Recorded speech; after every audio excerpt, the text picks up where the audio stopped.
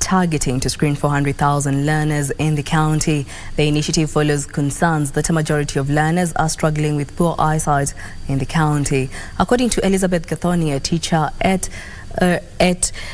a school in Ruiru, poor vision has had a direct impact on learners' ability to see the blackboard and read, which makes them feel inferior and results in poor performance. Speaking during a teachers' sensitization forum and rollout, a screening services exercise that targets approximately 400,000 learners, Kiambu County Director in charge of Public Health, Teresia Wanjiru, noted that most learners live unhealthy lives, while a few who realize they have a problem do not visit hospitals due to poverty.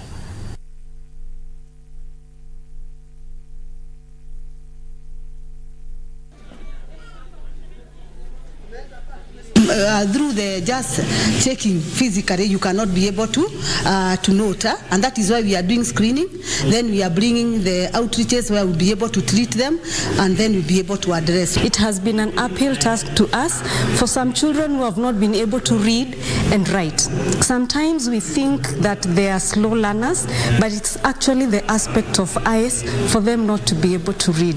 The reason why we are rolling out the school screening is because there's a gap. A situation analysis was done, and there was a gap in early identification of patients or maybe our clients at the school level or children, and how can we get hold of these children. Still on health matters, over 60% of children